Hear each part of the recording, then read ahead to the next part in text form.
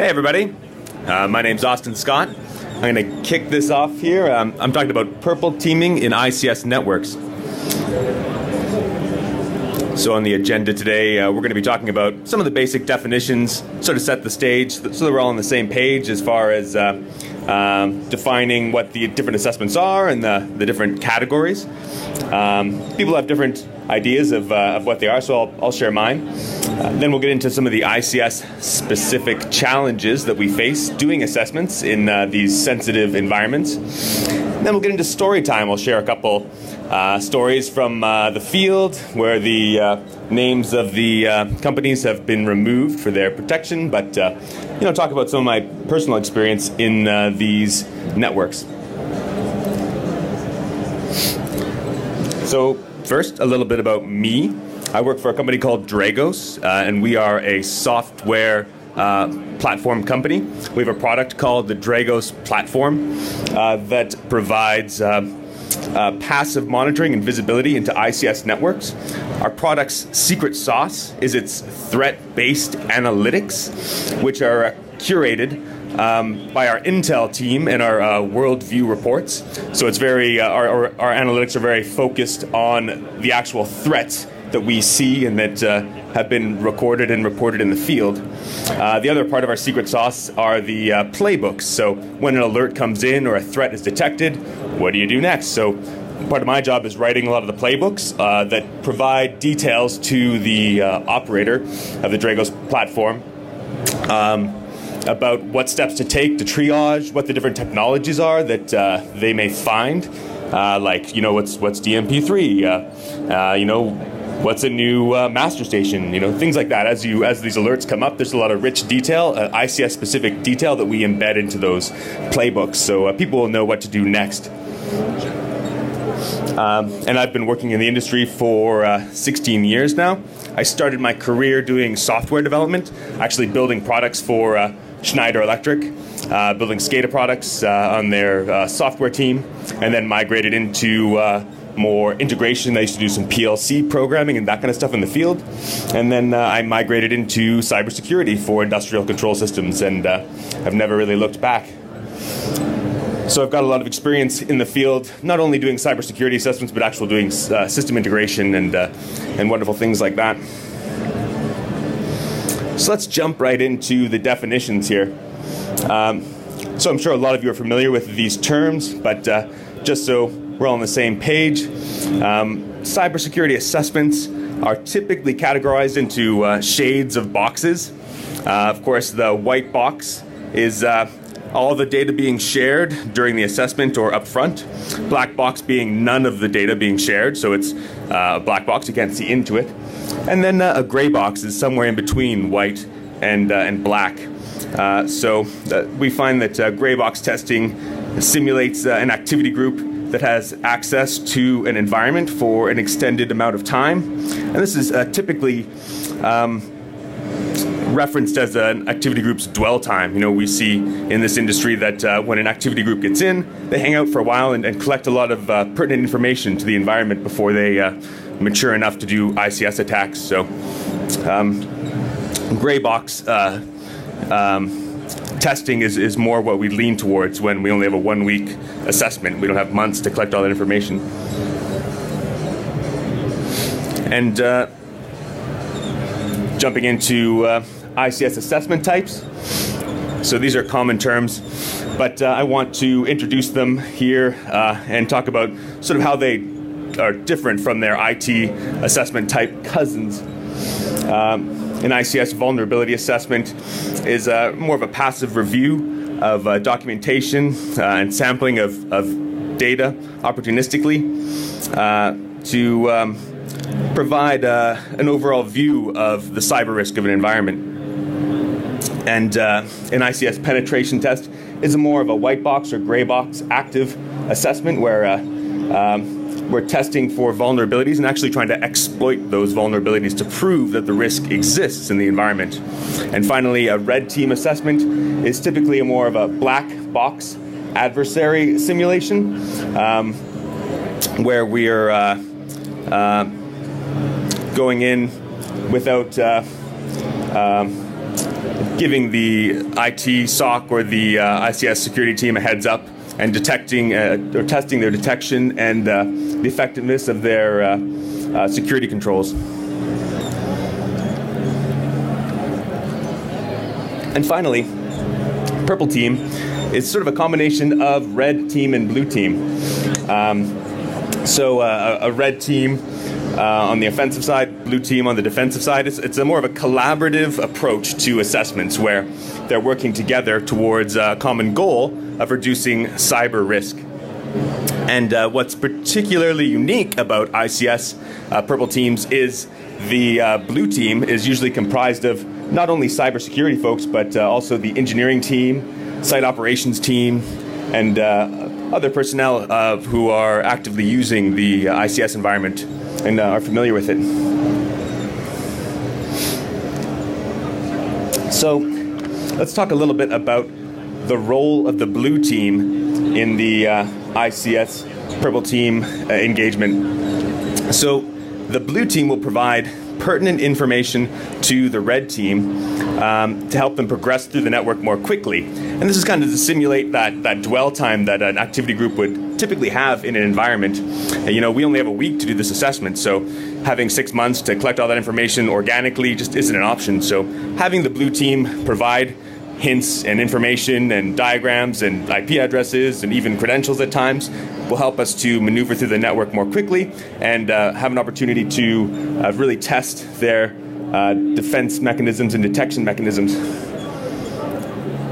And the red team's role is to communicate as they're enumerating, as they're attacking, as they're doing network pivots and privilege escalation, and most importantly, to assist the blue team in troubleshooting their detection capabilities and their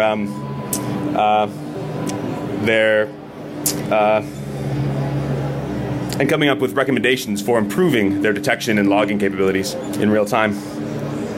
So that's where we really see a lot of that value, is that opportunity to really be that adversary and tune those settings as they go.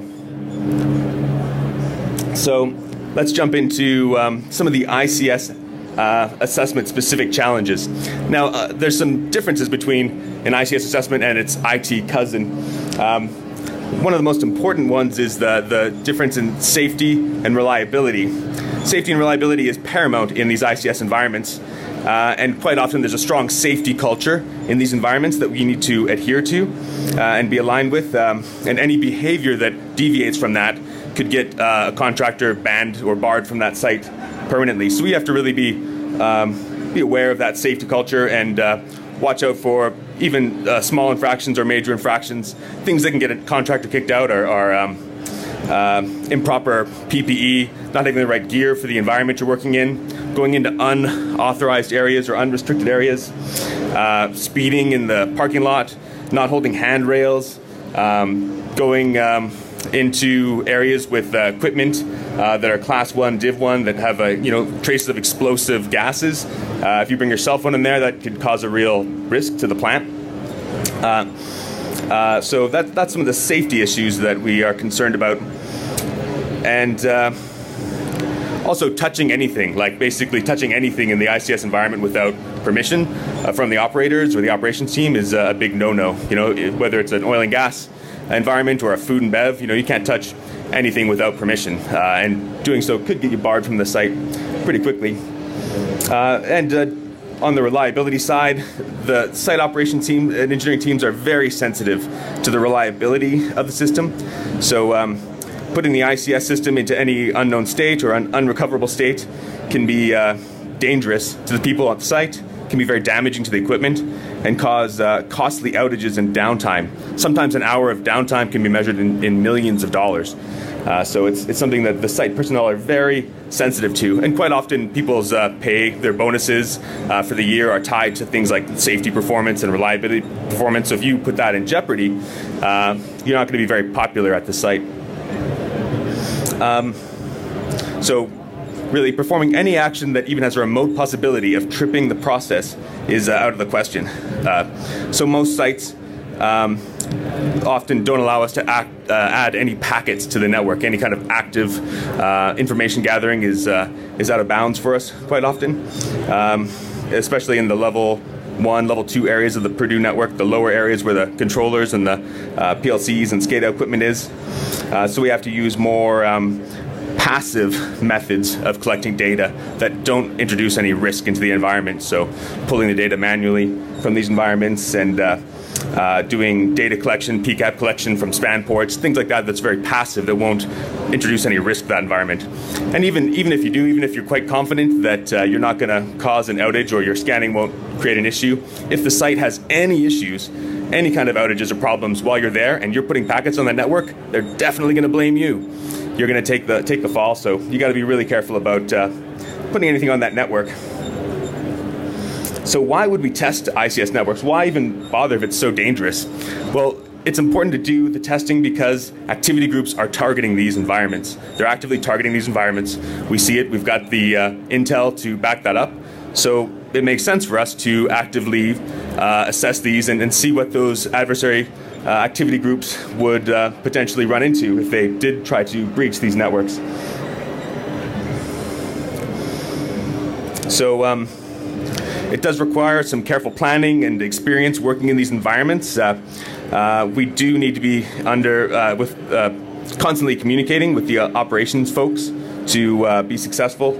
And often we have to find creative ways of avoiding putting packets on the network, like setting up lab equipment or testing in a training environment or virtualization, or even testing during an outage when the site is not running.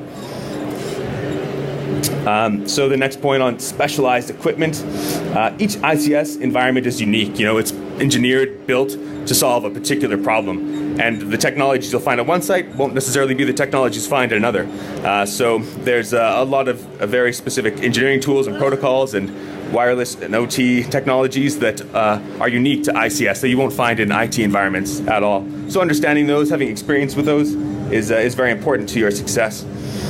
Quite often, almost always, we'll do what we call a crown jewel assessment during our assessments, where we identify the critical assets that can really impact the business, can put people's lives at risk, and we can focus our engagement on protecting those or trying to reach those crown jewel assets. So an example of that, in an oil and gas site, you know, if you find a critical vulnerability in some disposal well and they've got 30 disposal wells at the site, no one's really going to care. But if you find a critical vulnerability in their custody transfer meter, that's like the cash register of that oil and gas site, they're going to be a lot more concerned about someone interfering with that piece of equipment. And communication is also critical. Operators will want to know exactly what you're doing at any given time. Quite often you'll be doing this assessment with an operator over either shoulder, breathing down your neck as you're doing the assessment. It's a bit unnerving. And before you do anything to the network or you want to try anything or touch anything, you always have to ask permission and have that constant communication and that transparency with those operators so they're comfortable with what you're doing and they can make sure if there's any risk that the process is in a safe state and that interruption isn't going to cause any kind of catastrophic failure.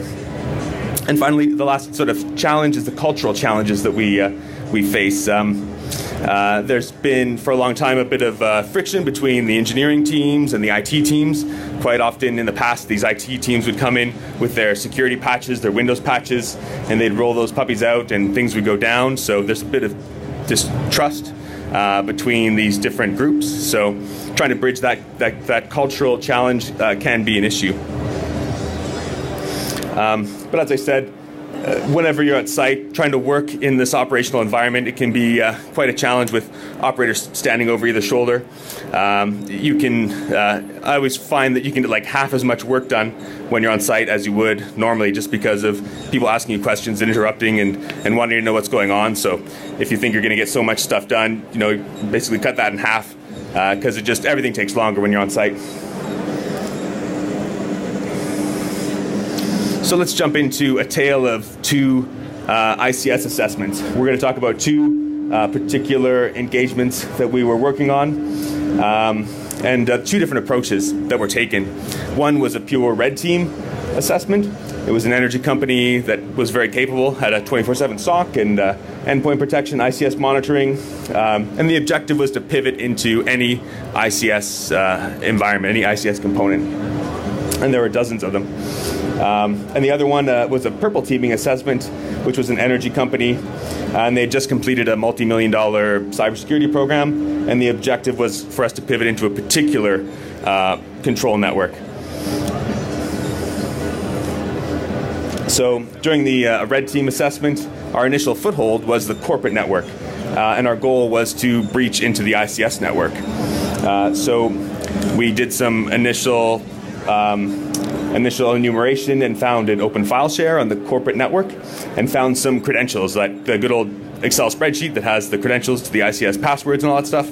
And we found there was a dual-homed historian server that was doing like data replication between the ICS environment of one of their plants and the corporate environment of one of their plants through this SSH tunnel. So we were able to gain access to that Windows machine and find the SSH credentials that it was using to replicate data with a file copy between the ICS network and the IT network to share that valuable data with the corporate folks.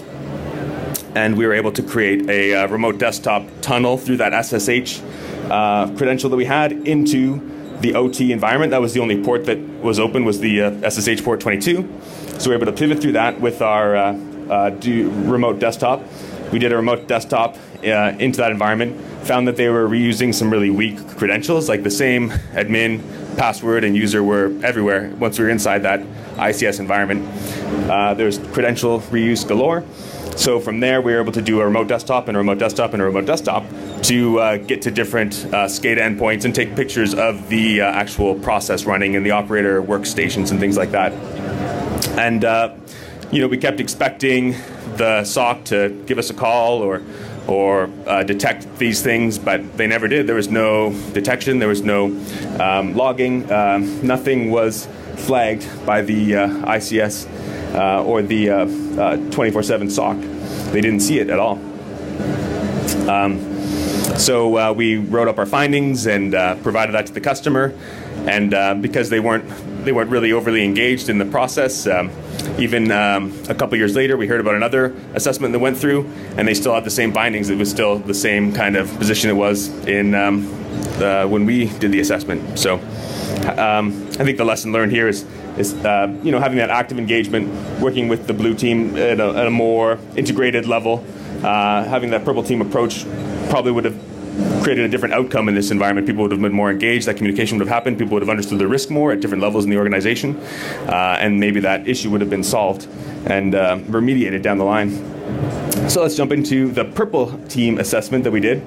So this was a bit of a different scenario. We were actually physically at the plant, and we had no access. They said, just get in any way you can into the plant environment and see if you can get into the inner workings of the plant, the balance of plant environment. Because there's, in the Purdue model, there were multiple layers that we needed to pivot through. So we started off, our initial foothold was a mouse jack, which is the wireless Logitech mice and Dell mice. They can act as keyboards, and you can inject keystrokes into them. So we're able to get a reverse shell through a mouse jacking vector right through the plant manager. He happened to be using a Logitech wireless mouse, and we're able to get a nice shell back from his machine. So from his machine, we were able to enumerate the plant's Active Directory environment and found that they had some misconfigurations with their LAPS, which is the local administrator password service solution. Thanks, Leslie. It's a way of reducing the risk of pass the hash attacks and changing the local administrator password on all the Windows endpoints that Microsoft rolled out. But if you don't provision those passwords, it's a central repository of those passwords that's stored in AD, and they didn't provision some of the passwords properly, so anyone could just reach in if they knew where to grab them and pull them out of LAPS. And we found some juicy passwords in there. One was a backup service that was running across their entire network, and it gave us basically admin access to the corporate side of their plant, which allowed us to find this hypervisor server. They had replicated Active Directory environments at each of their different plants, and they had this running in a Windows hypervisor environment. So when we had admin access into that hypervisor environment, we were able to find the virtual machine that had that was running the Active Directory, and export that VM, and then just grab the dump of all the password hashes from that AD environment. And then we were able to pivot into the DMZ, where the one jumping point, they had it really locked down in this environment. There was only one port open that went from their DMZ into the balance of plant, and it was a tunnel using this OPC software. And we couldn't progress any further. It wasn't regular OPC; it was like a tunneled, encrypted OPC that we couldn't breach. So we did have success up to that point. We proved that they had locked down their environment, but we did find a lot of things along the way, and actively were engaging with their blue team. We had the SOC up on a bridge the whole time. We were talking with their team, and as we'd run different attacks or run different enumerations, they'd be like, okay, do that again. We're going to tweak this rule a little bit and see if we can detect it this time. And we tried again, and then they'd try to detect it. And so we were helping them to hone their rules for detection and their logging, their event logging and Windows logging, while the assessment was ongoing. So they were getting that value as things were going on, and we were able to help them reduce that risk while the engagement was underway. So, in summary, the Purple Team advantage, it really does reduce the risk in these engagements. You're constantly in communication with those operation folks. They're with you in the room quite often. You've got an open bridge, you're talking to the operators. So that communication and that open channel really helps you to communicate what you're doing and reduce the risk to the operating asset. And it does help improve their defenses. They can test and tweak their detections in real time, and we can replay or even do a packet capture for them to work on later of our attacks and our enumeration methods. We can even use a lot of the tools that we see the adversary groups using, like Puppy and compiled Python and different memory, Mimikatz, custom compiles and things like that a lot of adversary groups are actively using, so we can test their mettle against what we're really seeing in the field. And then we're building better relationships. We're leveraging that OT and IT team knowledge and building that bridge between these two groups that don't always get along. So having that opportunity to work together and also take advantage of that knowledge. These people work in the plant every day. They understand their system extremely well. So in a week's time, we can do what would take an adversary group or activity group months of reconnaissance to pull off.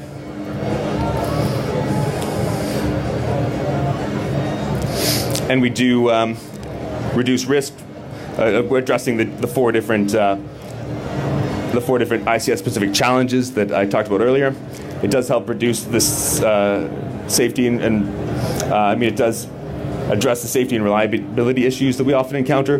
We have that ongoing communication that's important, and we have the knowledge of the operators and the engineers' specialized knowledge of the industrial equipment. Like, I've worked with a lot of different environments, a lot of different PLCs and SCADA systems, but I'm always finding new ones. There's everything out there is often different and unique. And then helping build that cultural trust between these two groups. And that's the end of my presentation. Any questions? Yes, sir. On one of your earlier slides, when you're talking about your assessments, you're referencing standards. So outside of NERC SIP or some of the other utility stuff, when you're non-utilities, what standards are you assessing against?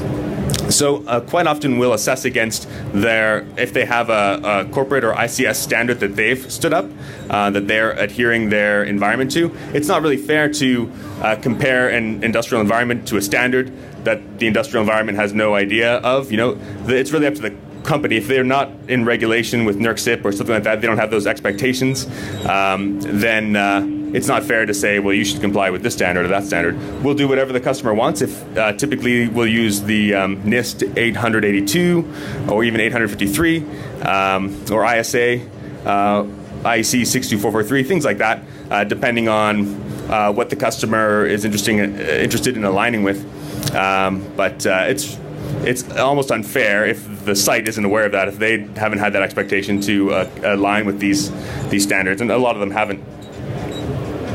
But there's a bunch of different standards out there, so it's up to the customer. We'll work with whatever. We've got people on our team who are, on the steering committees of these standards, so they know them very well. So we can always fall back on that and leverage that knowledge as required in these assessments. Any other questions? Yes, sir. In your talk, you mentioned about the Purdue model. Yes. I'm wondering about the prevalence of the use of the Purdue model. It seems like both of your examples, neither of them is actually isolating the OT and the enterprise network that's suggested. What's the prevalence of the use of the Purdue model? That's a very good question, and it was a point of debate at S4 this year. In my opinion, maybe it's unpopular, I don't know, the Purdue model is not a cybersecurity model. It's just an architecture model. So you shouldn't try to build your site to it. Every site's different and unique, has different challenges, so you should try to address the cyber risk in your environment and not try to conform with necessarily the Purdue model. But it makes sense if your site kind of aligns with that, but a lot of them don't quite fit into that weird little niche. Great question though, thank you. Yes, sir. So you talked about passive network monitoring, which is fairly easy and non-intrusive, right? But what about the host-based data, endpoint data?